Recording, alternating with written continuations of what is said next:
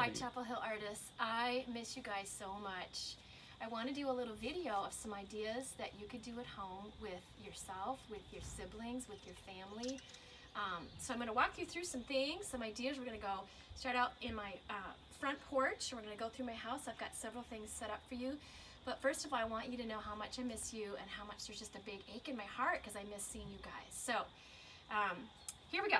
So one idea that I have for your front porch, whether it's your driveway, your sidewalk, is to do a cool mosaic shape. I did a heart. You could do a cross. You could do a message. You could just do an abstract shape. All you do is you just kind of tape it out with tape, and then you run tessellating lines through the whole shape, and then you just color it in with sidewalk chalk.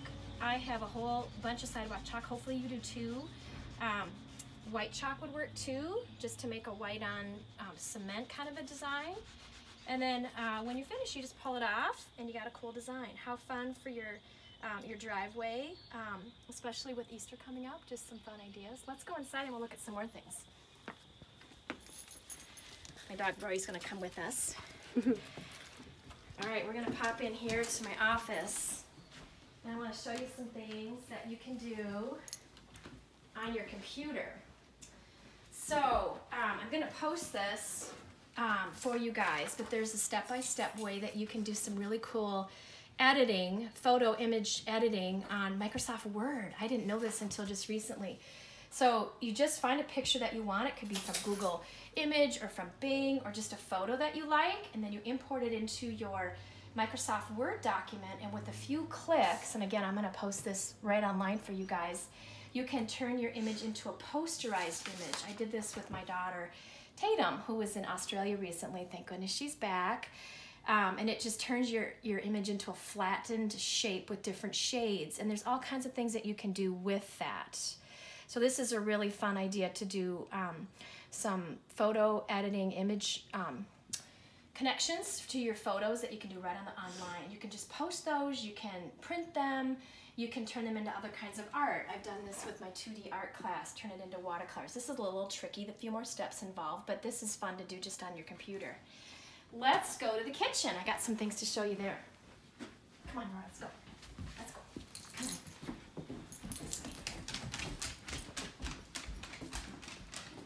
on. All right, this is something anybody can do in their house. I know we've done color theory in 4th grade and 5th grade, even 3rd grade. So if you think back to the color wheel and how 12 colors are arranged around in a real specific order, you can make your own color wheel out of found objects.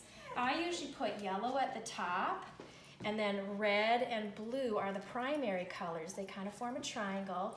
And then between those primary colors are secondary colors, green and orange and violet or purple.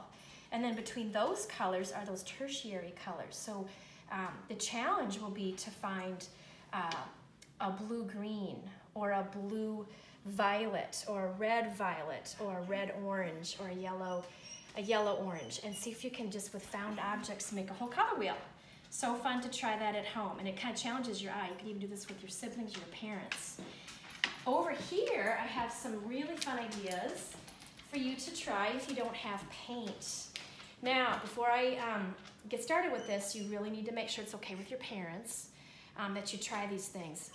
One idea is to just use food coloring. Actually, really vibrant colors. You can mix them.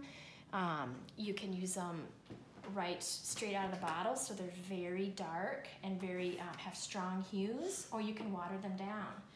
I suggest that you make sure you've got some paper on your table. I'm painting just on copy paper right from my printer, and you can mix, you can make some of those colors that we talked about on the color wheel, and then you can just do some fun painting. Really, really bold colors. Now this is messy, and so make sure that's okay with your parents. Another idea is, why not paint on eggs? Cardboard, coffee filters are another idea, or even just napkins. So lots of different things that you can paint on if you don't have special watercolor paper. With Easter coming up, maybe you decorate eggs at your house and you could do some painting right on eggs. What a great canvas that is.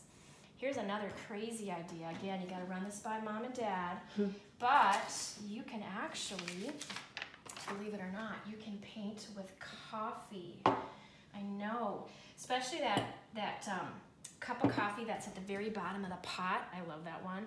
But you could ask your parents if they're done with their coffee, and if there's a little bit of coffee left, you could actually paint with coffee.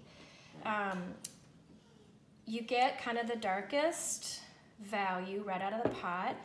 You could even try adding some grounds to make it darker.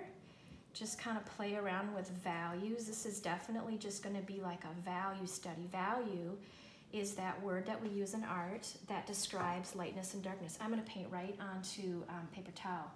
So you could just even practice shading a circle or square. We've done this in 3rd grade. If you remember 3rd grade art, we practice making values. It's a little tricky just with, if you're working just with coffee, but again, the grounds kind of give you that extra darkness. See if you can make really dark values all the way to light values. It's kind of like a little bit of drawing and a little bit of painting. This is probably more for designs. It's hard to get a real specific object or subject when you're doing this, but it's a fun way to paint without paint. Let's go over here. I want to talk to you about a couple more things. In the weeks coming up, we're going to start talking about the cardboard arcade idea. And so, the dog's walking out the door, Tatum. Okay. Let's go get the dog. Rory, come here. Silly Rory. Come here. You can't go. Let's go. Come on. Let's go this way. Oh, hi. So, getting back to this idea. Anyways. It's a good idea to start collecting cardboard boxes or recyclable materials. Here's a few that I've been just starting to collect from my house. In a couple weeks, we'll start talking about our cardboard arcade and just some ideas that you could connect with recyclable ideas of cardboard to make a game or some kind of a connection to the cardboard arcade. We'll talk about that in a few weeks. All right, let's talk about this idea. I want to challenge you to maybe write a message on your window. I have Expo markers. Those are the markers that teachers use on marker boards. But I know that regular water-based markers, even Sharpies, work on a window and they do erase. So I want to challenge you to write a message from the inside out that will be read from the outside in. I'm writing "This too shall pass," and it's hard because you have to write right to left and then flip your letters around. So if an S normally goes this way, it's going to go this way. Whoops, I don't want to do an S, I want to do a P, pardon me. Watch this. So P, A, this too shall, let's see, goes like this. Practice writing backwards and from left to right. And then if you want, you could even turn these into block letters. This is a good challenge for your spatial awareness. Kind of fun to just write a message. I'm seeing lots of messages in my neighborhood. Just positive, hopeful messages, scripture. But words kind of give you that challenge to, when you're writing them backwards, you have to think right to left and then each letter backwards. So I made a little message on my window that says, "This too shall pass." All right, one last thought. Let's go out to the fire pit and I want to talk to you about some other ideas. Let's go.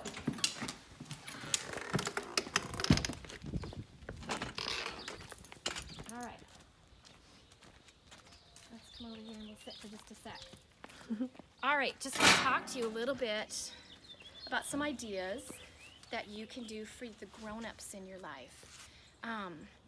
I think you know, but I'm just going to say it, that this is a hard time for the grown-ups. And you can be a really positive voice in their life. So here's a couple of ideas. You can make a poster for your family that just shows a positive message. "This too shall pass," or "We got this," or "Let's stay together," or "We're better together."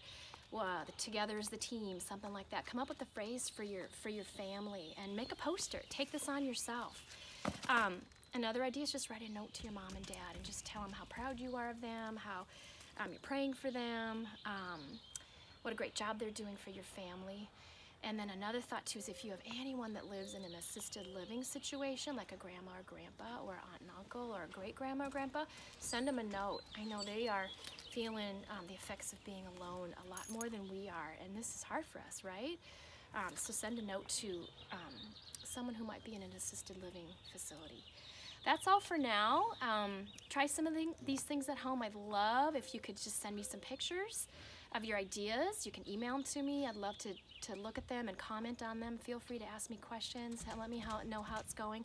My plan is to post something every week with some ideas for you to do with stuff around the house. Just ways to engage with your creativity and your art skills, and just kind of hanging on through this whole thing together and using creativity to get through each day.